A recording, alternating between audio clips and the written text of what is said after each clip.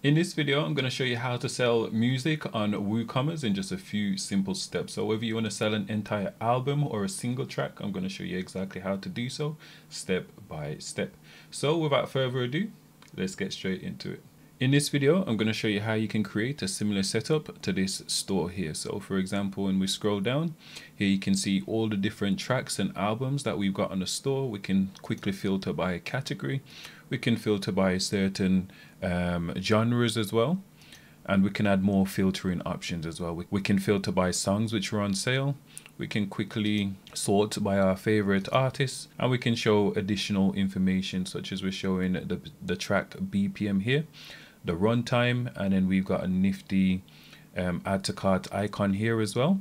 We can also go ahead and sample the song before they make a purchase, and all the additional information that they might need to make an informed purchase.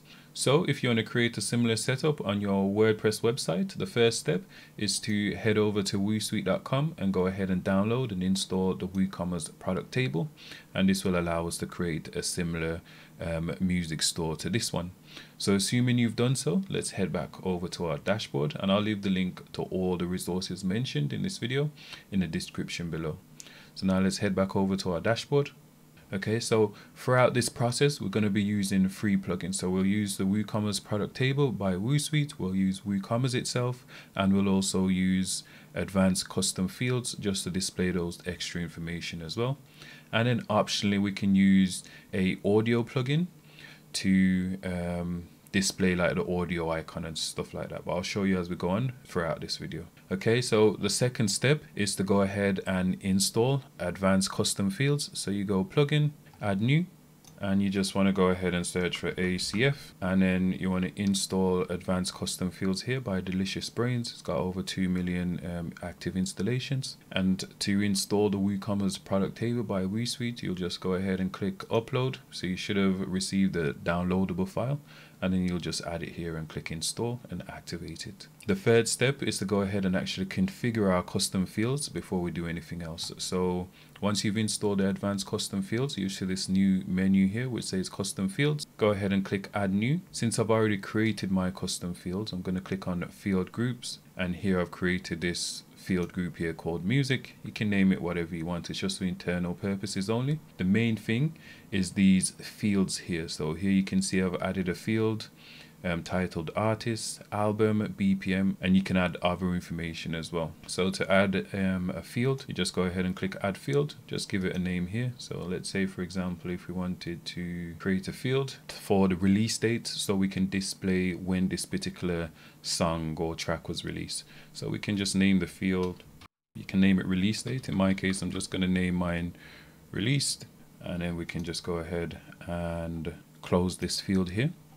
You'll notice that the plugin will automatically create this lowercase version of the label here. So I created released here, so we've got the capital R, whereas here it's got the lowercase r. So this section is very important. So the name, we'll come back to this later on. So now once you've added all the fields in which you require for your music store, you'll navigate to this section here where it says location rules, and then we want to set the post type is equal to, and here you want to select product. So this way it will associate these fields in which we created to our products. Then you just go ahead and click publish. In my case, it's update. So the fourth step is to go ahead and create the actual individual albums or tracks that you'll be displaying in your music store. Okay, so to do this, we'd go products and then add new. Again, since I've already created all these ahead of time, I'm just going to click products and all product, and I'll show you exactly how I've set up the product in the back end. So let's go ahead and edit this product.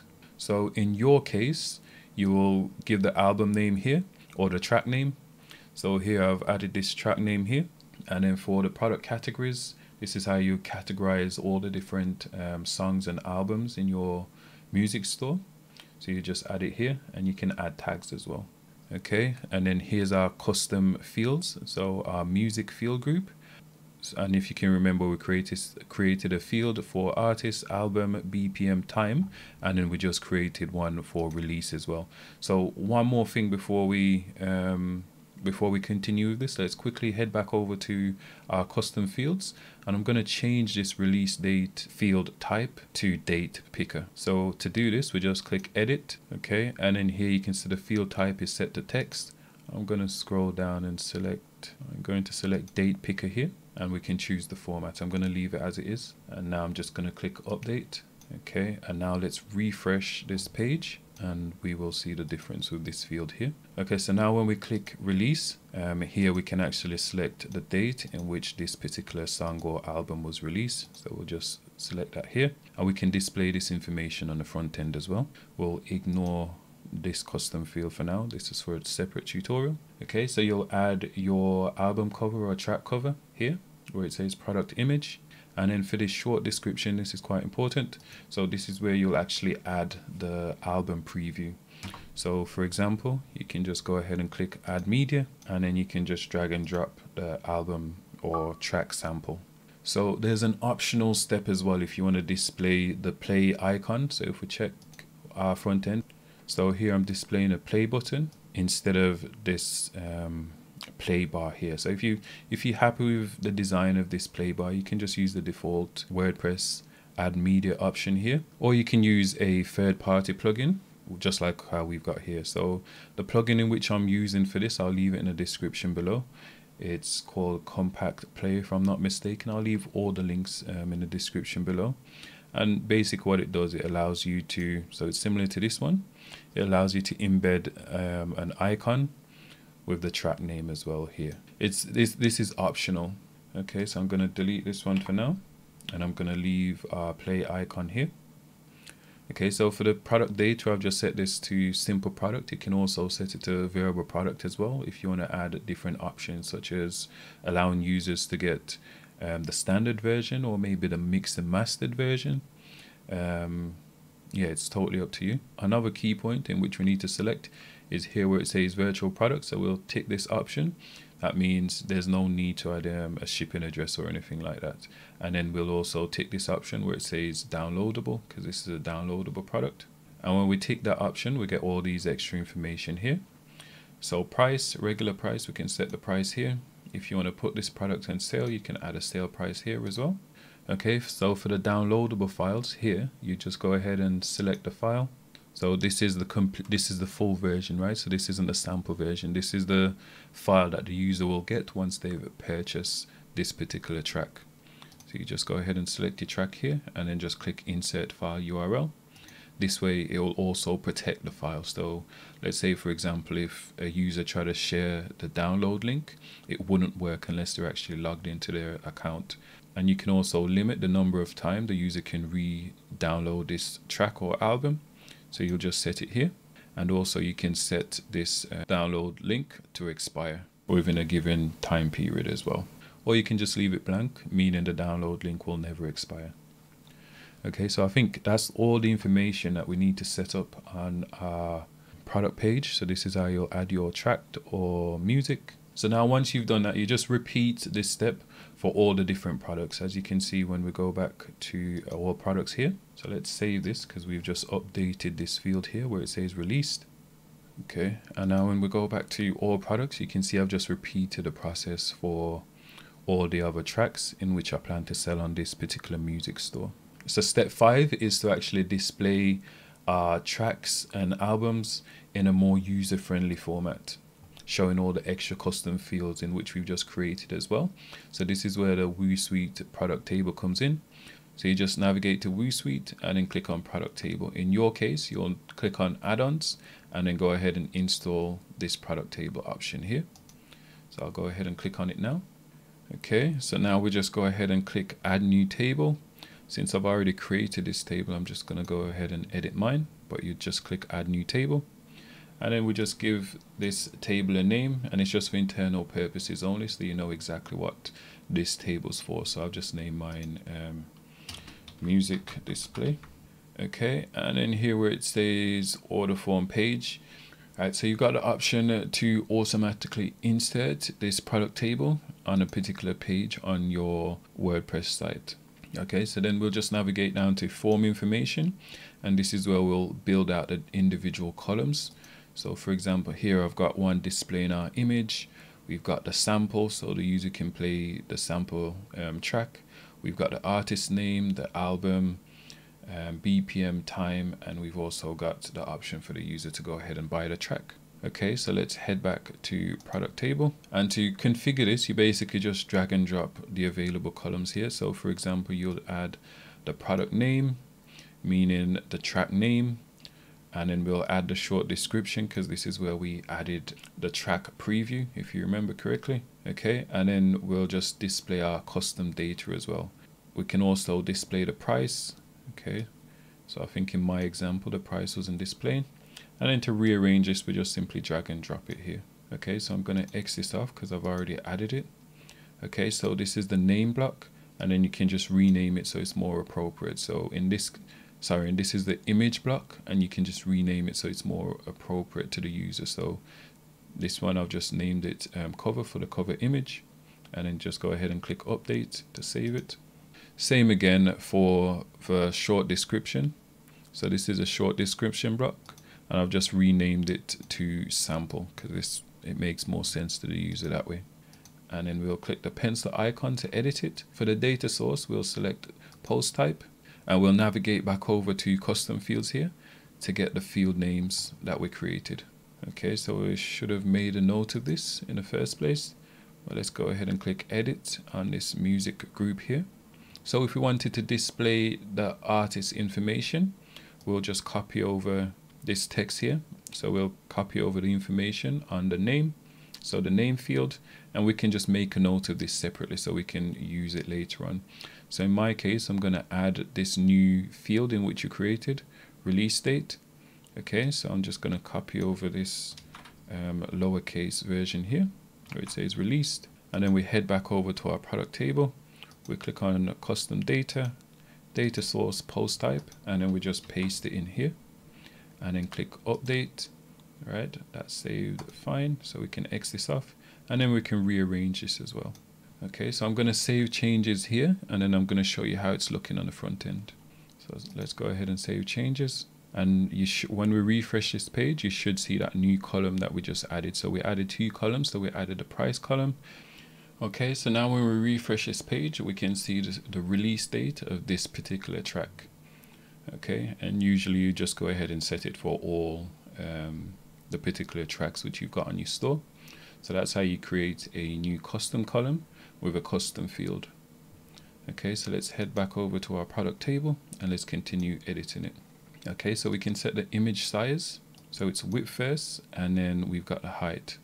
And then here I've enabled this option. So if you're going to use a third-party plugin to display the preview sample of the track, then you'd want to go ahead and enable shortcode, because in most cases those particular plugins will display the track sample via shortcode. So just enable this option here, so the shortcode will work fine.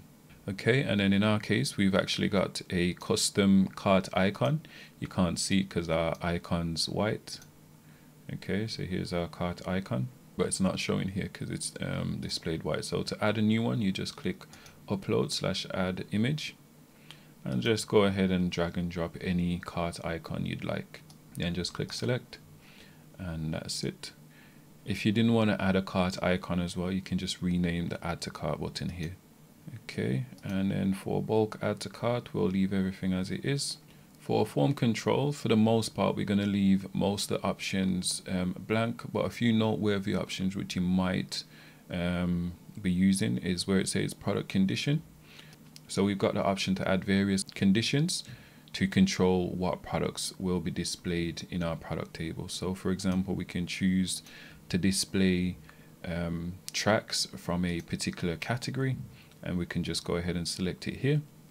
And we can add conditional rules as well. So let's say you wanted to say display all songs in the beats category, and maybe you want to say it's got a particular tag of funky, for example. So this means that our product table will only display songs in the beats category, and it's got the tag funky. So you can create complex rules like that. But in our case, I'm just going to leave it blank, and this way it will display all the products within our store. Okay, so for the product filters, I'm going to select custom here, And I'm going to allow our users to filter the songs via category, tags, and I'm also going to allow users as well to filter the songs based on tracks which are currently on sale as well. So that option is currently, you've got this checkbox here, and this will enable us to only display songs which are currently on sale. If you click this link here, you can see all the different options in which you've got. So for example, you can filter by various attributes, custom fields, and so on. Okay, so again, I'm going to leave most of these blank for now. Under where it says form design, so currently I've customized my design so it matches the style of the site. I've got a black background and typically the table is gray, so I've customized it to display just like this. So if we click on form design here, and then we just enable where it says design, we just enable custom, and you can go ahead and customize the colors and so on. If you wanted a more advanced styling as well, you can enable this custom CSS option and then just go ahead and add your own custom CSS to get that unique design. So once you've finished customizing everything, just go ahead and click save changes. Okay, and then once you've so now that we've saved changes, we'll just go ahead and hit this back button here to go back to our general settings page. And now we can go ahead and replace our default shop page with our new product table layout. Okay, so if you remember, we named this one product display, and then here where it says shop pages, we just go ahead and select the appropriate product table in which we're going to use to display on our shop page. You can do the same for the category page as well, and the same for the tag page. So we just go ahead and hit save changes. So here you can see the user can quickly find the appropriate songs or albums in which they're searching for. They can quickly preview it and then just quickly add it to cart as well. One last thing, if you want to include this particular product table on a different page, all you have to do is go ahead and copy this shortcode here and then paste it into any page or post, and it will display all the products that you specified it to display within this product table. So I've already created beforehand a new page. So my page is called royalty free beats, and if we edit this page, you can see here I'm showing some information here. I'm adding a call to action. We've got an image here as well, and we could just add the shortcode in which we've just copied. Alternatively, whilst we're actually editing the product table, if we click edit, you might have noticed that here it said royalty free beats, which is that page in which I've just showed you, and I've selected this page and it will automatically insert the product table onto this page. So if we view the page, here you can see that extra information which I was just showing you, and you can see our product table displaying underneath. So there's various ways in which you can create and customize your audio store in WooCommerce.